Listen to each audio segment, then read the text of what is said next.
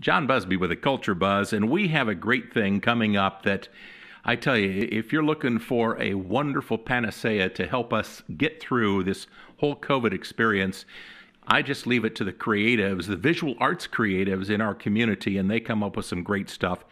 Amenda Tate is one of the artists participating in Des Moines Art Week, and we're going to take a few minutes here just to visit with Amenda and talk about what she is going to be doing for us. I am looking forward to your creative mischief, Amenda. It's great to have you back on the Culture Buzz, but you're doing something very special. Let's talk about location and what it is you're doing, okay? Sure. Thanks for having me. I'm happy to be here again.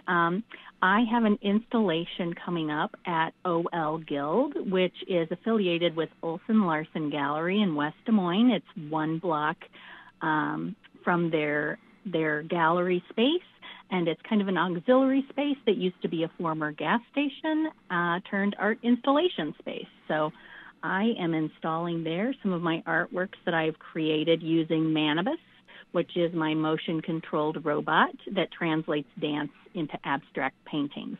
So I'm going to be doing an installation of those works in that space, and you don't even have to go in to see it. You can just drive by or stop and go on up to the window. God, this is some of the most creative window peeking I have ever been involved with. I can't wait to do this. I've driven past that former filling station many times at what would be 4th and Walnut or something like that. It is 201 4th Street. Yep, yeah. one block east of the Olson Larson intersection, and you will find it there. It's going to be listed, and all the information is going to be on my website, but also my newsletter if you folks get my newsletter. If not, send me a quick email. Go through KFMG. They can get information to me, and I'll make sure you get the information because we're just doing these kind of guerrilla interviews right now so I can get several of the artists that are going to be participating in Des Moines Art Week involved in this. Amenda, this is great because you have been doing things on a much grander scale in many ways too, because, let's talk about one of the great participatory, art events, happenings that you were involved with. I was just fascinated by this, the Untitled. Yes, Untitled Fortune Cookie Corner. Yes, I was invited to be part of this global exhibition, the largest scale ever exhibition of a Felix Gonzalez Torres work. And this is a work that can manifest in multiple locations at once. So it makes it really unique in this way. And so each of the hosts or sites invited was able to kind of dictate how the presentation would occur at their location. And I definitely wanted to share it with others. I feel like it's been a really great way for me to feel connected with others during kind of this, social distancing and isolation time. And so it's a pile of fortune cookies, and it is for the taking.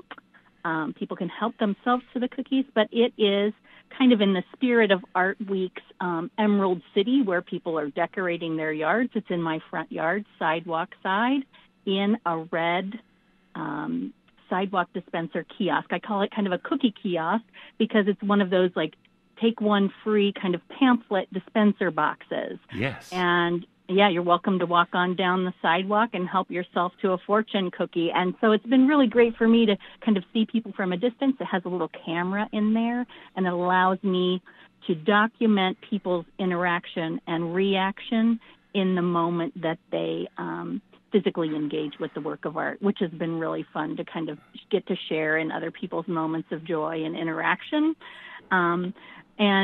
So that's also in West Des Moines. And it's near Ashworth and 17th. Look for the big red box. When I was driving down Ashworth, it just quickly caught the corner of my eye, and now I know, I better pull off on 17th Street, and I'm just going to have to check that out, too. Folks, Amenda Tate is my visual artist guest right now, and she is a very willing and contributory participant in Des Moines Art Week, which will be starting soon. Go to the website. I believe if you go to what is Rachel's website? Art Beacon Art will tell Beacon. you for sure. Yes. But I think there's also Art Week DSM. On I Facebook. believe we'll get information as well. Yeah. Cool. Well, check all this stuff out. One thing I have to admire that you and so many of my creative friends have been doing is after we all kind of overcame the stun of what the pandemic did to us as far as the isolation and just being safe for the sake of others as well as ourselves, the creativity started coming out in unique and different ways. And I think this year's Des Moines Art Week is going to prove that.